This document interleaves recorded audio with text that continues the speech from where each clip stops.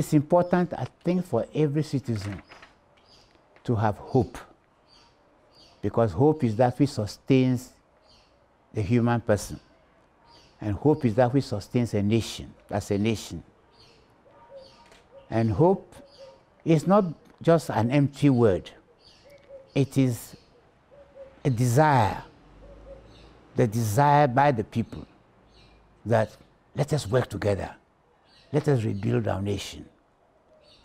When I study my Bible and I see the desolation, the despair that the Israelites went through when they were conquered by Babylon, taken into exile, people slaughtered and killed, the remnant, as I said, shipped to Israel, to Babylon.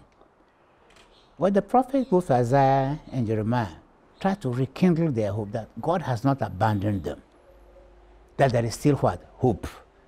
And after 70 years, they will return and rebuild the temple, rebuild the cities, rebuild the walls, and that there will be abundance of harvest to feed everybody. So this is the word that I want to leave to all Ghanaians, is to say that all is not lost. But then it is not just Akufo-Addo or those in government. It is the responsibility of each of us as citizens of Ghana to endeavor, to work together, to rebuild the nation.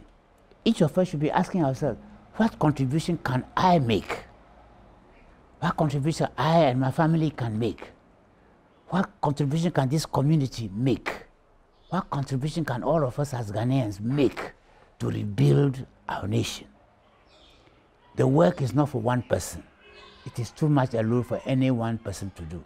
It is for each of us and all of us together.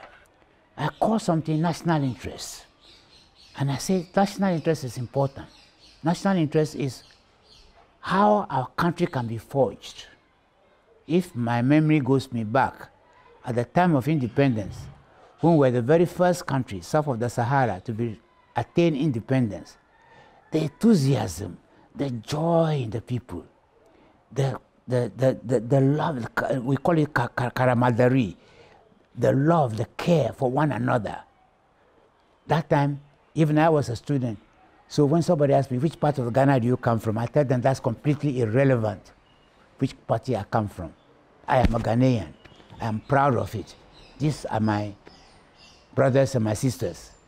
They may be born in other parts of the country, but that's completely irrelevant to the issue. We are Ghanaian. We are proud Ghanaian. And we were so proud that even the British respect us. They respect us because of that pride. So those things should not be lost. There is still hope that we can be a proud nation, because the God who loves us so much has endowed us with so much fertile land. Now look at the green around you here. I used to have plantain, banana, and other things there. I used to produce shallots and cabbage. And oftentimes I have so much that I pack them into a car and go around distributing to my friends. Not selling, distributing to my friends. This is the kind of love that Ghanaians have for one another. And I am sure that if all of us, in our churches, in our mosques, in our towns and our villages, we continue to put this message across to our people, to say that, look, we have to rebuild Ghana. We have to work together in rebuilding Ghana. It's a prosperous country. It can still be prosperous because the land is still there. The fertile land is still there. So I'm trying to encourage all Ghanaians that let us look and determine that 2023 is going to be what? A year of prosperity. Not because somebody in government has promised us, but because we Ghanaians have resolved that it's going to be a prosperous year. A year in which there will be abundance. Abundance of what? Food for everybody to eat. Even the poorest should be able to do what? Eat and be satisfied and enjoy. This is my hope that I'm trying to lead the people. And for those unemployed, I kept encouraging them to say that, please don't tell me you are going around looking for a job. Create the job. create the job. People have taken coconut and they transform it into what? Ointments, ointments for the skin. Even cocoa, the husk that we throw away, you'll be surprised that those husks can be turned into ointments and even nutrients that can feed the body.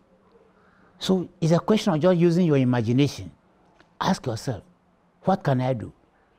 And I'm very sure that if each of us will go to God in prayer and ask, Lord, I'm sure you have given me talent, but I don't know what to do with it. Guide me. I'm sure if you're praying like that, don't go crying to him, lamenting, because sometimes it's our, or you go with a list of catalog and say, I'm poor, I have no money, give me money.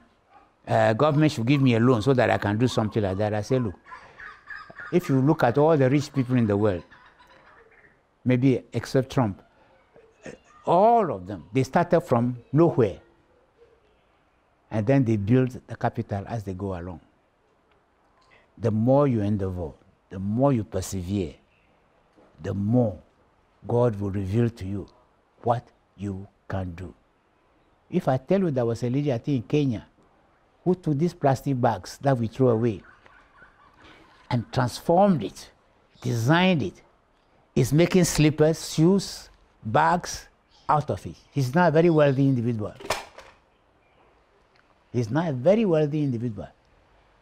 Which shows you that, as I said, there's no limit as to what each of us can be able to do to improve the economy, even employ people to assist us. I'm saying that Ghanaians are very talented. I'm telling you, as I move around, I see young people, old people, so much talent is there, ingenuity is there.